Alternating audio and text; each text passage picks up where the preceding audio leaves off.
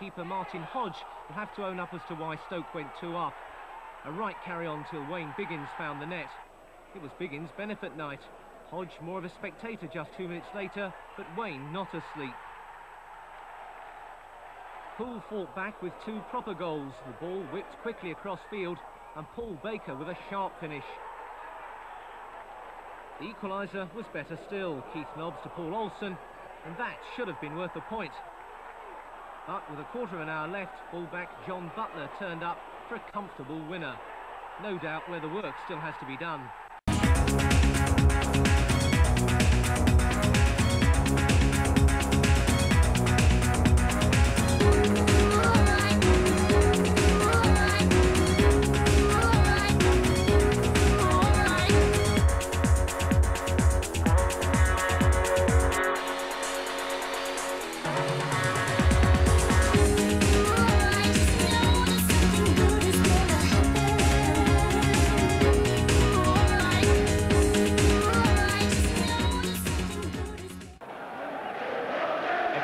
Has a blinder against Liverpool tonight. It's Everton's fault.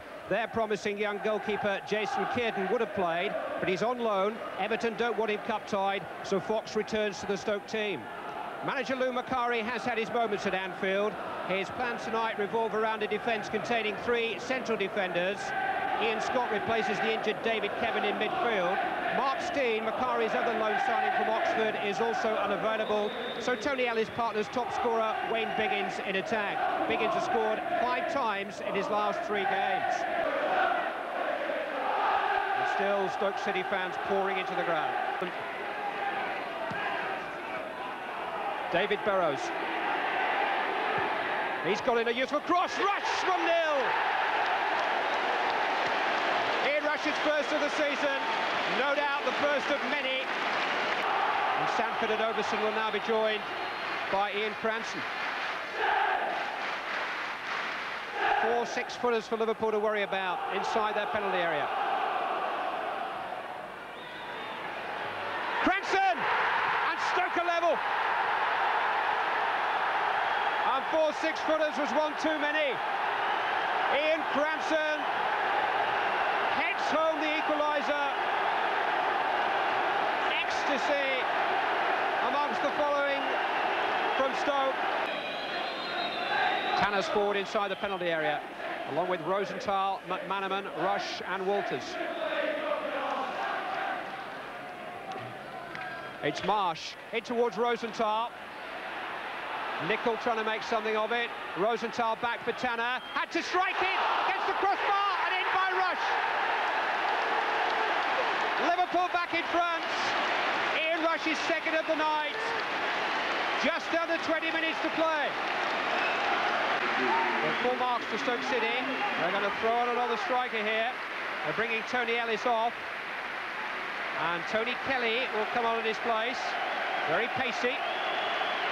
Forced his way into the team at the back end of last season. And he is Wayne Biggins' new partner up the front.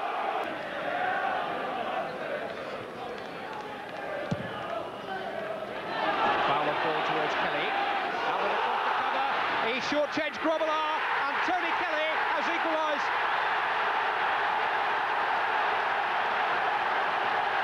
The substitute draws it level. Just 2 minutes to go. It's a dream ticket for those Stoke City fans. A dream substitution for Lou Macari and Stoke City. Right through the goalkeeper's legs. But Grobbelaar really was left to face the music by a dreadful back pass. They'll defend this scoreline now as if their lives depend upon it. Stoke City are halfway to paradise. Lou Macari won't entertain any celebrations yet, but he can now entertain genuine hopes of springing the surprise of the round, thanks to that late equaliser by Tony Kelly.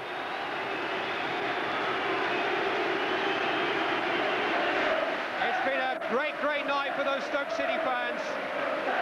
There'll be 5 times as many inside the Victoria Ground for the second leg. You won't be able to get a ticket for love nor money because of that scoreline. Liverpool 2, Stoke City 2. Rhythm is a dancer, it's a source companion. You can feel it everywhere.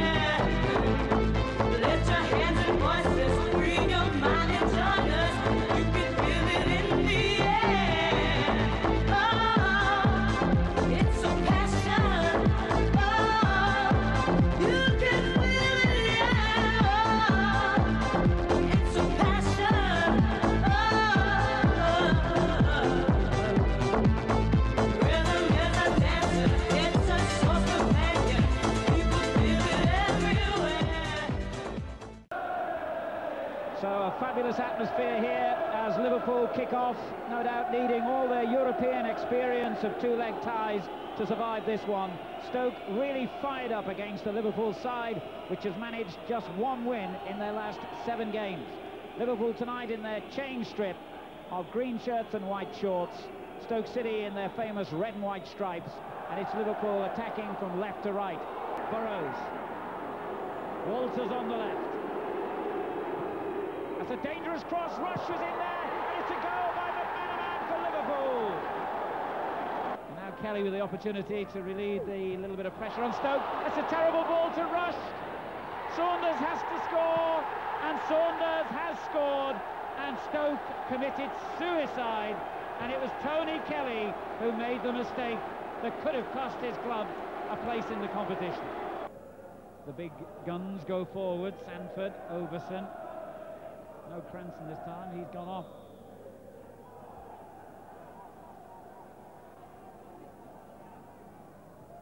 And it's chipped straight into the mix, but Burrows gets it clear.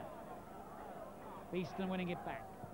Kennedy forward, that's not a bad ball. It was actually bounces for Overson, and Hooper under pressure, and Beeston with the shot, and Liverpool a bit lucky to survive that one. And back in it comes, and has it gone in? Has it?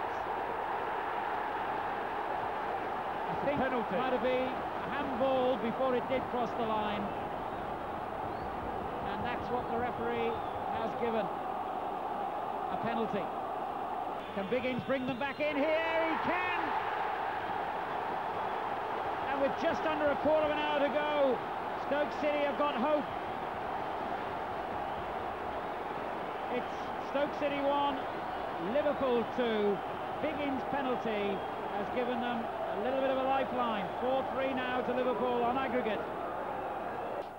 McManaman on the right, playing it forward. Houghton has got into a good position here, and Houghton's done well and looks for Walters, and that clinches it for Liverpool.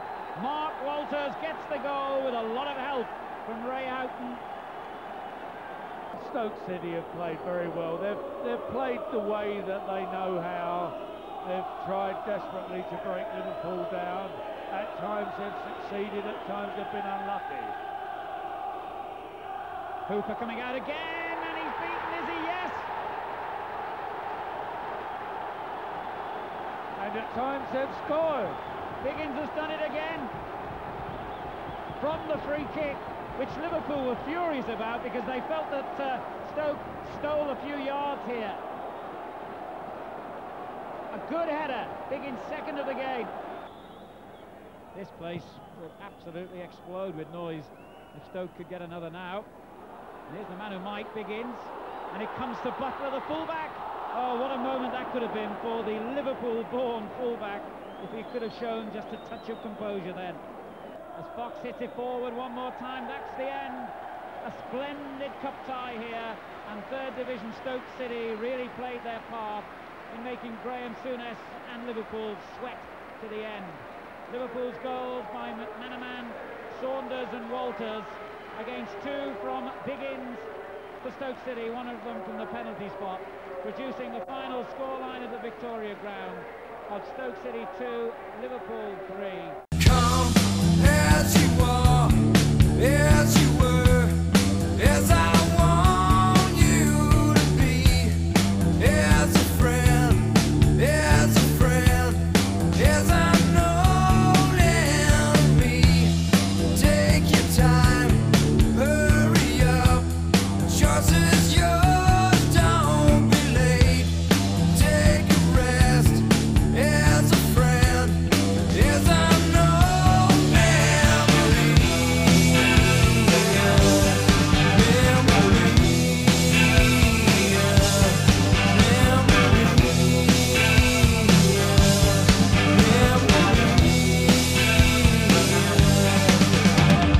Come, doused in mud, soaked in bleach, as I want you to be, as a trend, as a friend, as I know memory.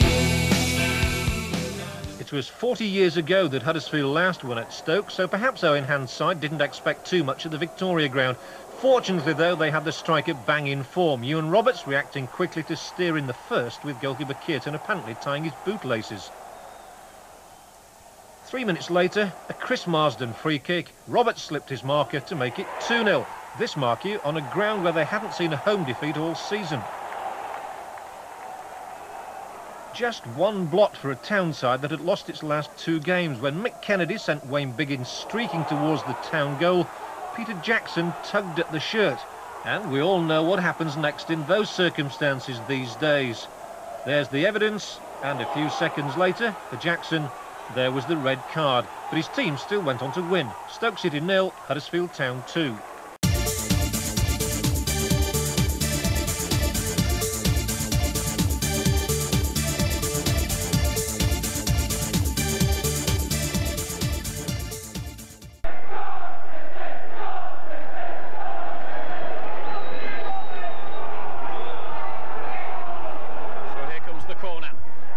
Towards the near post, and that's a goal.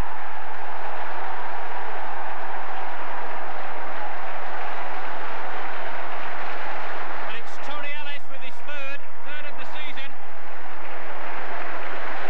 And with only 4 minutes on the watch, Stoke take the lead. Kearney's header. It's Nigel Smith. Leaves it for Robinson. Good turn of pace from Robinson. Can he get the crossover? Yes, he can. Chance for Stevens. He's trying to get the opportunity, and it's equalised.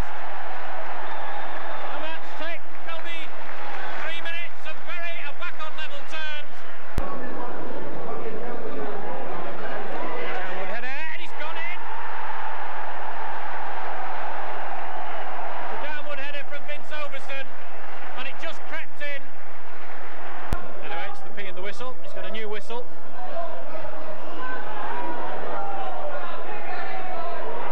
Here's Ellis. And there's 3-1. That looks like Ellis may have settled this game.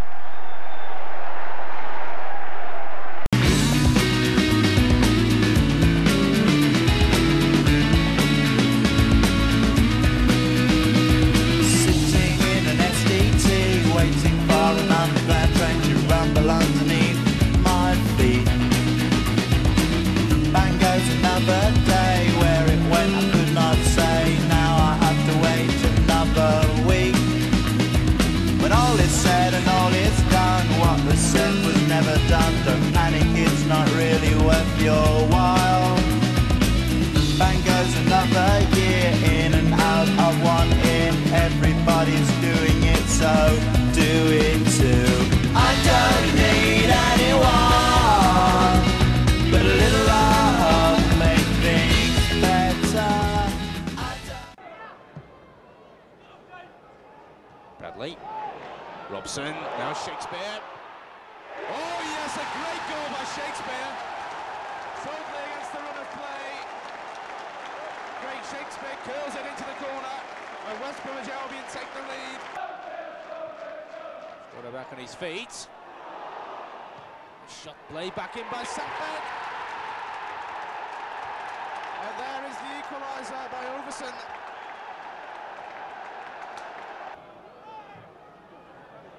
They decided to come and didn't. It's Overson again. Stoke City go 2-1 up. Sinclair got a good punch. Williams with a shot. It's been turned in by Goodman.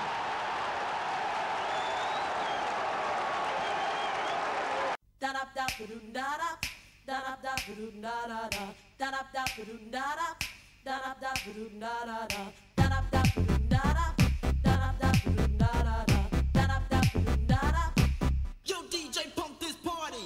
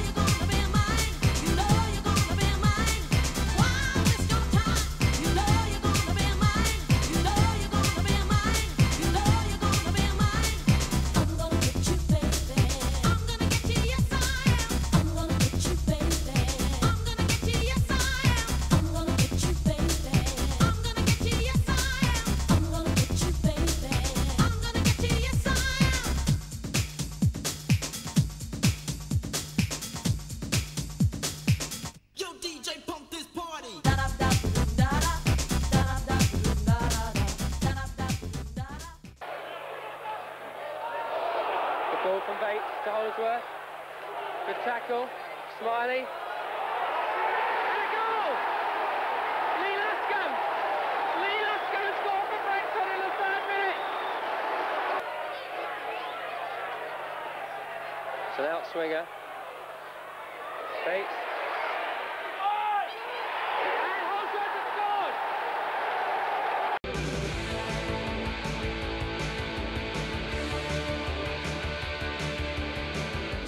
What should be told about Elvis? The good tie old and helpless, in bubble hats and armchair football stars. For the big match with Antarctic Thistle, they didn't catch the half-time whistle when they wheeled on the pop music stars with their pop music guitars, and they were singing 1, 2, 3, happy night.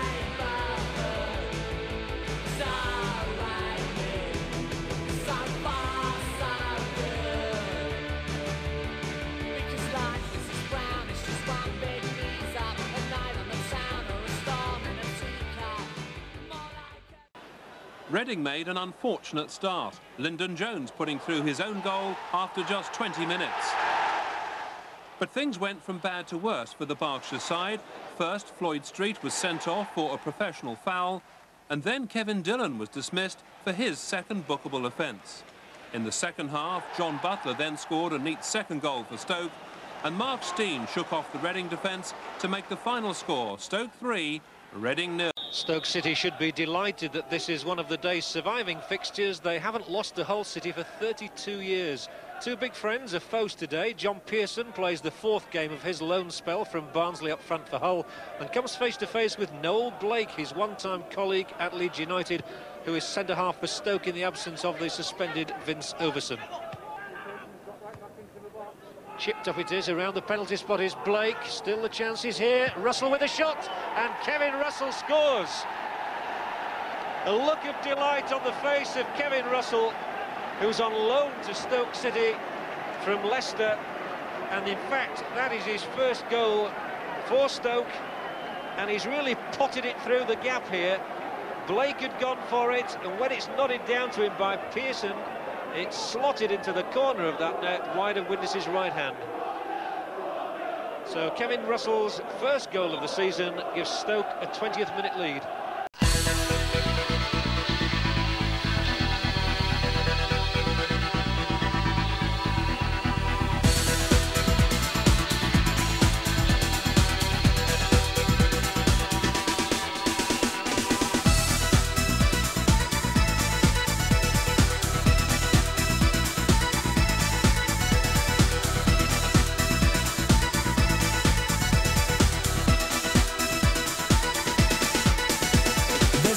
He's got a bittersweet face and he goes by the name of Ebenezer Good. His friends call him Easer and he is the main geezer, and he vibe up the place like no other man could. He's refined, he's sublime, he makes you feel fine. They're very much maligned and misunderstood, but if you know Easer, he's a real crowd pleaser. He's ever so good, he's Ebenezer Good. You see that he's mischievous, mysterious and devious when he circulates amongst the people in the place. Once you know he's fun and something of a genius, he gives a grin that goes around face to face to face, backwards and then forwards, forwards and then backwards. Easer is a geezer, he loves to muscle in. That's about the time the crowd will shout the name of Easer as he's crotched in the corner laughing by the bass bin. Easer Good, Easer Good, he's Ebenezer Good, Easer Good, Easer Good, he's Ebenezer Good, Easer Good, Easer Good. They've certainly got the aerial power, Stoke City here, to cause Albion problems. And it was a good header, and it's in, yes!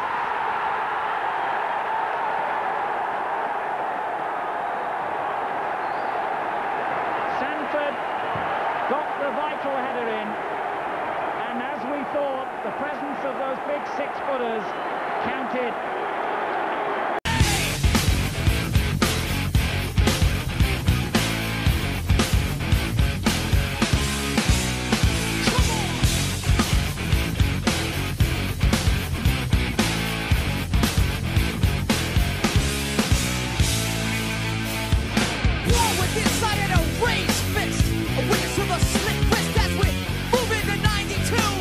Still in a room without a view.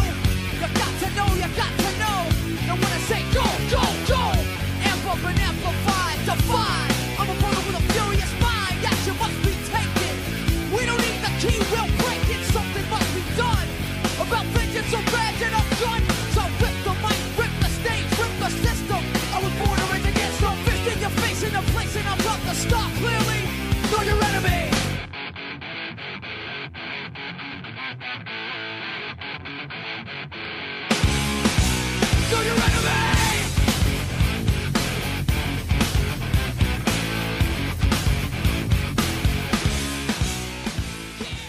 18 people were arrested and 15 evicted from the ground during the game against Stoke City. One man has been charged with assaulting the referee. Meanwhile, the FA has begun an inquiry which could result in severe punishment for the club. And this was Paul Barnes' goal that gave Stoke a late equaliser on Saturday, prompted goalkeeper Alan Miller to claim he'd been fouled, and minutes later, the pitch invasion. And that's when the blame starts being apportioned. I must admit there were an awful lot of suspect decisions by the referee, and perhaps it was only he that could have given the goal. But having said that, there's no way you can condone violence for any reason, and we don't take any satisfaction out of what's happened here today at all. It was this last-minute attempt by Birmingham City to snatch a winning goal which set off the worst crowd violence of the season and yet again blighted the club's reputation. Birmingham's fans flooded onto the pitch, and despite loudspeaker appeals, they headed for where the Stoke City Give it away, give it away, give it away now. Give it away, give it away, give it away now. Give it away, give it away, give it away now. Oh yeah! Give it away, give it away. Referee Roger Wiseman, who stopped the game, was himself hit by someone or something and had to be helped away. So too did a policewoman who was caught up in the fighting. Although the match was restarted by a senior linesman for a final minute's play, Birmingham City realised that they now face an almost certain fine and other disciplinary action. Tonight, as calls were made for an inquiry, police finished off herding Birmingham supporters back home and Stokes fans back to the Potteries. Terry Lloyd, ITN, Birmingham.